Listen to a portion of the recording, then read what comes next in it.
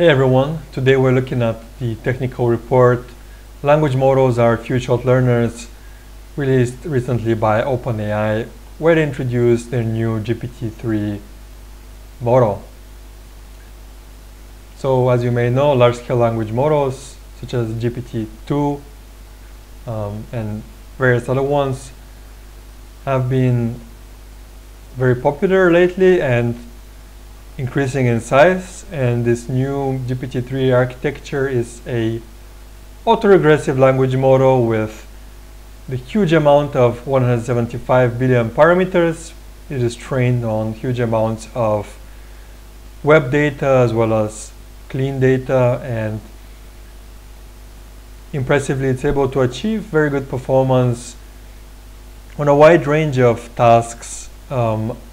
And the authors of this paper are targeting in particular zero-shot, one-shot, or few-shot applications of this large-scale language model, and without even fine-tuning it during the few-shot case.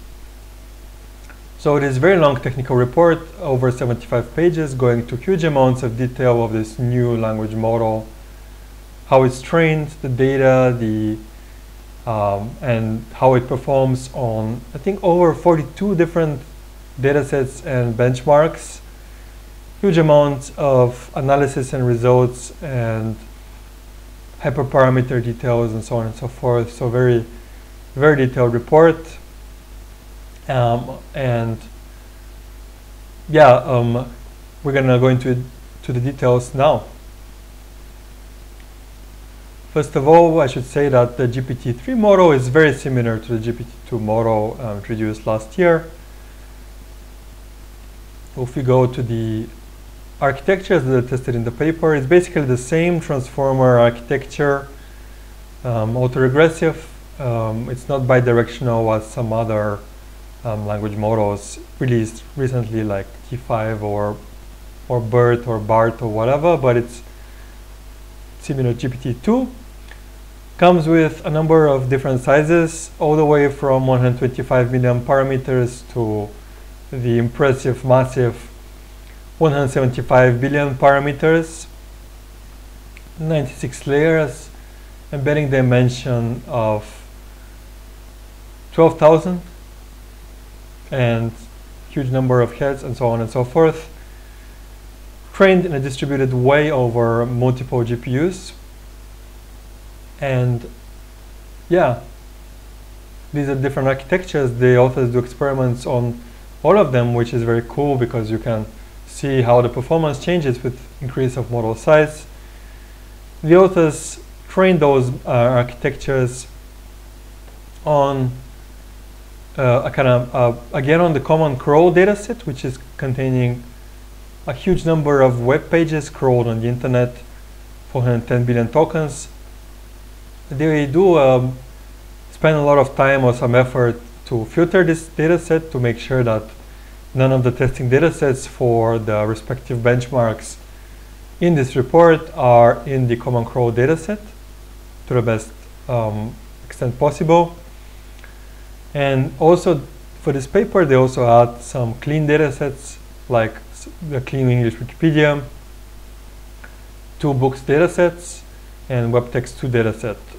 And interestingly, actually during the training process, they sample and construct batches from these datasets in an unbalanced way, meaning that the clean latter datasets here, books and Wikipedia, are selected more often than the potentially more raw, more noisy common crawl dataset can be selected up to 3.4 times more often, and this is done by weighting those.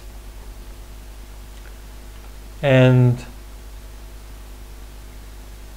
so the training process in itself seems to be pretty sophisticated. I can imagine obviously you need to distribute, especially for the huge architecture, the model over multiple GPUs in order to be able to fit it. I'm sure there's a lot of details in terms of hyperparameters and tricks that the authors needed to do to be able to do that, to train the model effectively. And Those are all in the appendix of the paper. I will not go through them all. But probably there's a lot of interesting tricks to learn for how to make large-scale models work in practice. When it comes to the evaluation of these large-scale language models, I have to say importantly that the authors consider 3 main scenarios in this paper. So first of all, they don't consider any cases where you are fine-tuning the pre-trained language model on some downstream tasks.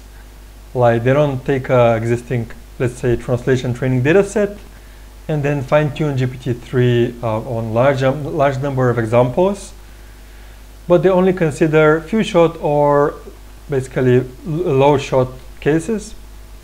In particular, first they have a zero-shot scenario where they are presenting a task description to the pre-trained language model, such as translate the input from English to French. Then they present the input, for example, the English sentence, and then they ask the model to predict the translation condition on all of these input text. They also have a one-shot case where they present one example English to French pair, which helps the model to get an better idea of what the task is precisely. It might be useful in particular when the task is maybe not so easy to be understood just from a task description. Having an example might be helpful to the model. And then finally you have the few-shot case where you're presenting multiple examples. And in the paper they consider all the way from 10 up to 100, depending on how many of those examples you can fit in the model context size, which is about 2000 tokens. So moving on to some experiments, of which there's a huge amount. So just to give you an overview, maybe first of all is, let me see, where's the overview? In this figure they do a kind of aggregate performance over all 42 accuracy dominated benchmarks using this report. And consistently, like one trend that they see is that the larger the language model, the higher overall accuracy over the majority of those tasks. The tasks include a huge number of tasks like question answering, natural language inference, language modeling, translation, huge number of them. I will not go into all of them in detail, but it seems this trend holds in general, that the huge language model seems to be improving in overall over the smaller language models, for example, using only 13 billion parameters. Looking at some tasks like, let's say, trivia QA dataset, you're again seeing this trend where the accuracy on this task is increasing with larger number of parameters. One interesting thing that you see, one interesting trend that you see, which makes sense, but still it's cool to see, is that so you're getting a consistent improvement in the one-shot case over zero-shot in blue here and in green respectively,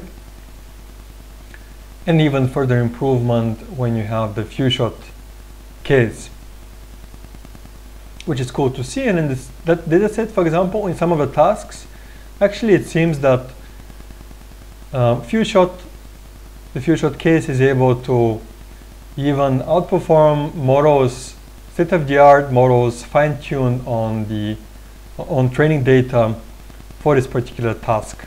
So that's kind of quite cool, right? Quite impressive that you're able to, with this large-scale pre-trained language model, sometimes you're even able to get better than state-of-the-art performance. Another interesting task is translation, where you are doing exactly what I showed in the figure before, having a task description and then asking the model to translate. And surprisingly, the few-shot GPT-3 model performs very well here. In particular, when the target is translation from French to English, it seems to be performing a bit worse when the target is translation from English to another language, perhaps because you have lesser French or whatever training data available. But for translation to English, you're getting consistently very good performance, even sometimes outperforming state-of-the-art supervised models, which is very cool, right?